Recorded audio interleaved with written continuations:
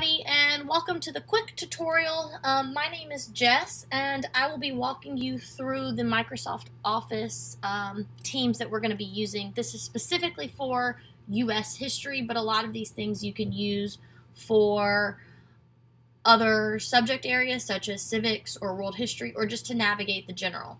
So this is your typical auto-formatted Microsoft Teams page.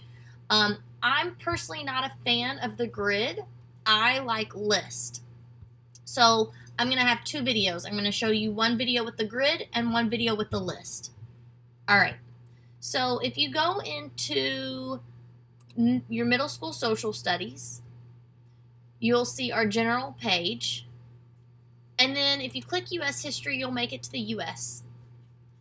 For the U.S., if you go to notes, which is up here in this top corner, you will see the welcome page. I've tried to fill this out as best that I can. This button right here, where I've got the big blue arrow to, it should easily show you which pages are here. We'll be starting week 1. That will be next week.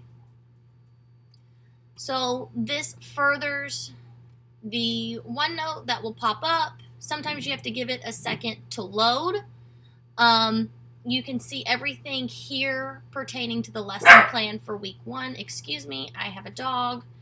And then if you go to files as well, you have all the files here.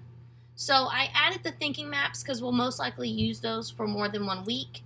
However, week 1, you will see that it's got the lesson plan, bell work, news ELA articles. Something to note with the news ELA articles is that I have them arranged by Lexile levels. I will post something on the general page and within the US page that helps with all the Lexile levels and understanding how they correspond to achievement levels as well as grade levels. That might help.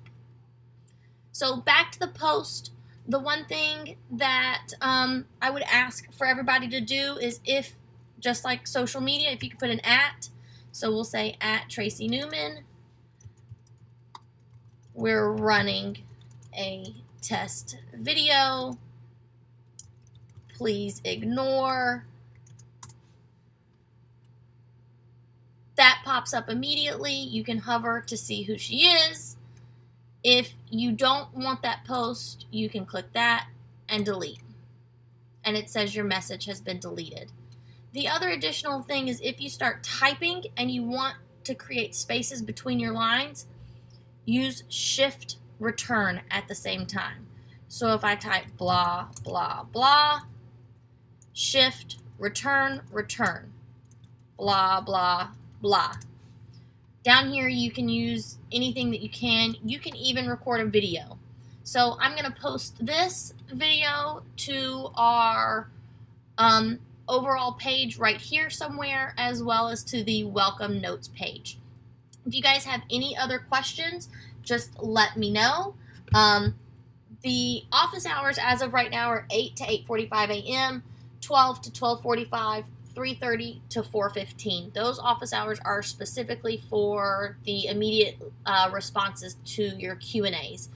They could change, so stay in touch, and I hope you enjoyed this. More to come.